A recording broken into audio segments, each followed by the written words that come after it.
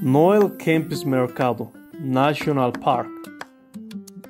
The park is located in the east part of Bolivia, near the border with Brazil. It's 700 kilometers from city of Santa Cruz. Its territory includes the municipality of San Ignacio de Velasco in the province of Velasco, to the northeast of department of Santa Cruz. The park receives around 2,000 people every year. It's lush in a beautiful place.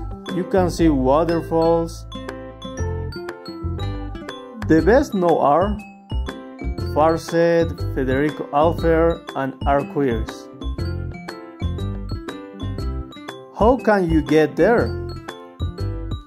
The bus goes from the city of Santa Cruz every Friday night to able to arrive on Saturday morning.